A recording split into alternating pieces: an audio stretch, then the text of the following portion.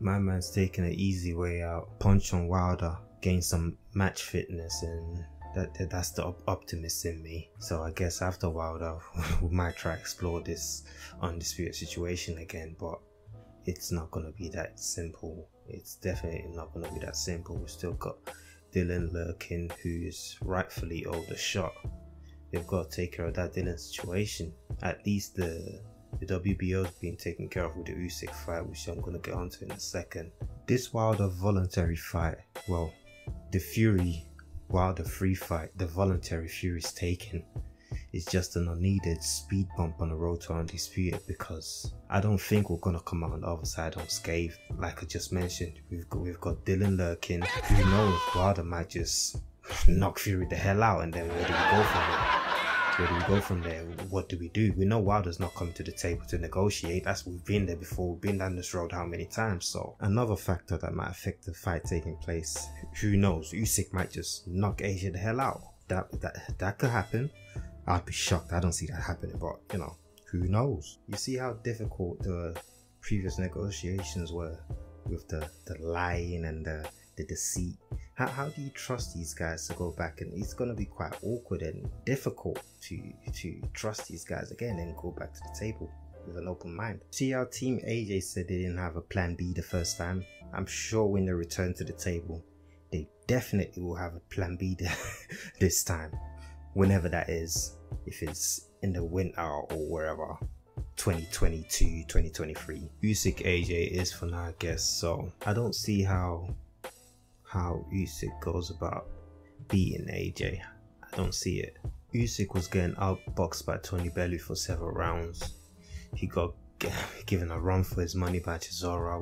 We've seen it. So, well, the Bellew fight was at cruiserweight, so I guess that doesn't necessarily count. But Bellew just came down from heavyweight anyway, so that must have just been at heavyweight to begin with.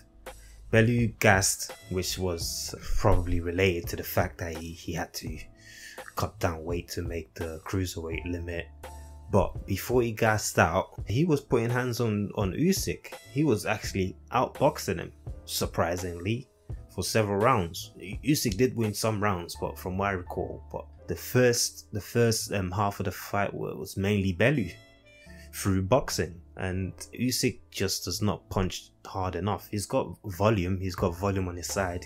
He throws a lot of shots, but there's not a lot of sting on those shots. It's just pity patter shots. You're not gonna get Joshua off you with pity patter shots. I don't see how he gets Joshua's respect with those shots. The knockout he scored against Bellew was down to fatigue.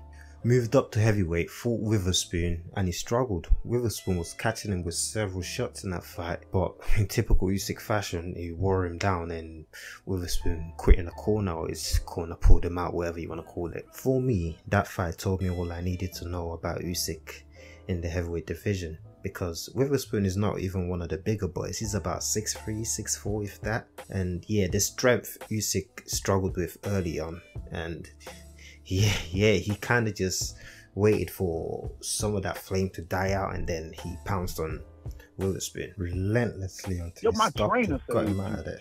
So the aesthetic of onto the Chisora fight before we get to the AJ fight. Chisora was troubling him, especially when he turned southpaw and it was poking his head with a right southpaw jab. And yes, Usyk's got quick feet, but early on, Chisora was catching up to him and he was mauling him in there. Chisora gets into the habit of just following people around the ring, which is what he did for the most part. I think someone with a bit more skills, a bit more boxing skills, can really make it difficult for Usyk in there, especially with the strength, which he clearly was struggling with whenever they got close. So he just chooses to stay away, which is what he's going to try do against AJ. He's going to keep backing up, lateral movement, poking away, pity patter shots, trying to catch him on the way in, lateral movement, and that's about it, which is incredible. I mean, the guy can slide shots while throwing combinations at the same time. He's just a master boxer, really. But AJ don't want to see any of that. You don't want to let any of that beautiful boxing take place. Just get in this guy's business and maul him, cut the ring off, don't have none of that, and show your strength and impose your will on this guy. And I'm sure AJ breaks this guy at some point in the fight. I'm not sure, late, mid rounds, early. I'm not sure. I'm positive AJ gets to this guy at some point. What do you guys make of Usyk's chance anyways? You think it's a more difficult fight than the Luke Fury fight, or is it an easier fight? Do you think Usyk can stop AJ? Do you think he boxes his head off? Do you think it's a mismatch? Listen, I don't necessarily feel it's an easy fight, but I at the same time feel it's an easy fight because I don't see how AJ loses it. But that's just me. Even if it goes to the judges, I still see AJ getting the decision, rightfully so too. I'd be shocked if the guy that struggled with Chaz Witherspoon manages to knock out AJ or get a points decision over AJ in Wembley. That would be a surprise. Yeah, I don't see that happening. Usyk just doesn't punch hard enough and AJ is too big, too strong. Simple as that. Thoughts in the comment section below. Drop a like on your way out or rewatch the video, whatever. Subscribe if you're new.